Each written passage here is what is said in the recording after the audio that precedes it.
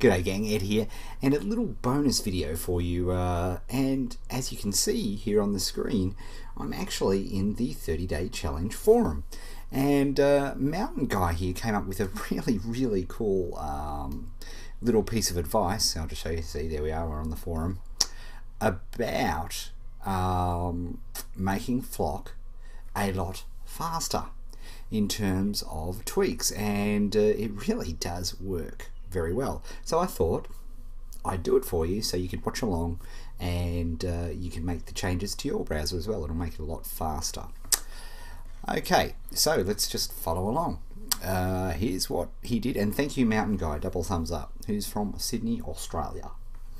Okay, so we want to type about.config into the address bar, so I'm going to copy that. I might do this, open up a new tab, and I open up a new tab by just hitting this bar here, just so I don't lose what I'm doing. And then I'm going to just paste. We're going to right click and paste, and then hit enter. Okay, so we see all of these different funny bits and pieces. All looks like horrible, scary gobbledygook. But let's keep going. In the filter, type network.htp. See, a little cool tip that I like doing is, rather than typing, I cut and paste. So I avoid, I just make allowances for my own rubbishy typing. So we're going to paste that in there. Okay, so here we are. We've got all of these things which look, again, horrific. But again, we'll just ignore all of that, and we'll go back to here.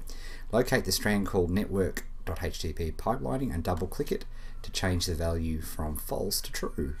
So we want http.pipelining. There we are, pipelining there. There it is, and it's currently set at false. So we want to double click. It is now set for true. Hardcore programming here, folks. How about this? Okay, let's go back to our instructions. Do the same for network HTTP proxy pipelining. Okay, Mountain Guy, if you say so. Where are we? Proxy pipelining. There it is, proxy pipelining. We'll double click. Done true. Oof. Hardcore programming here, folks. Then locate the network HTTP pipelining max requests. Double click and change the value to 30 or higher. He's using 40. I'm going to follow what Mountain Guy says and go for 40. So that's network HTTP pipelining max requests. Okay, so pipelining max requests, and we're going to go wild and crazy and change this. I just double click then, by the way, to 40. And click OK. And then what are we going to do? Finally close Flock and load it up again. Let's see what happens. So we're going to go quit. Oh, by the way, for the PC users who use Flock, there is one slight difference. With the preferences here, you can see I've highlighted on the Mac version. You can see that to get into access all the tools in the previous video was at the preferences. In Windows, you need to go to the tools menu, and you need to go down to a tab called options, and then it's the same from then on. So just to let you know.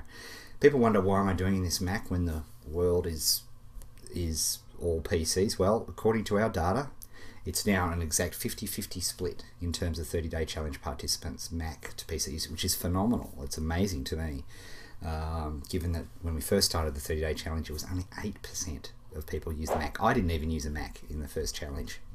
So, all right, let's quit this baby and let's fire it back up. So I'm going to quit. Yes, thank you. Close all those tabs.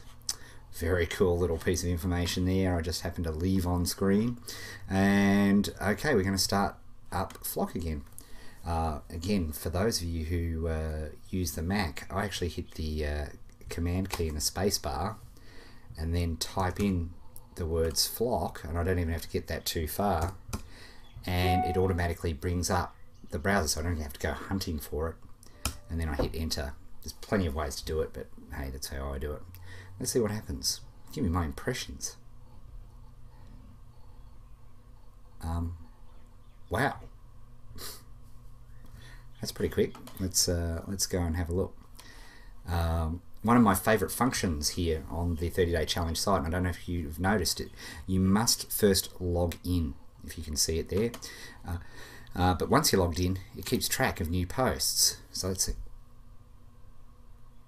Okay, that's fast. Mountain Guy, you're the man. That is extraordinary. How essential are the videos? I'm going to have to get to that right now. But there you go. A huge tip for speeding up. And I am going to answer how essentials are the videos. And I'm going to help this person out. Alright, we'll see you later. Hope you enjoyed that tip. And again, double thumbs up, Mountain Guy. Contribute, guys. If there's good tips, I might make a video. See you soon.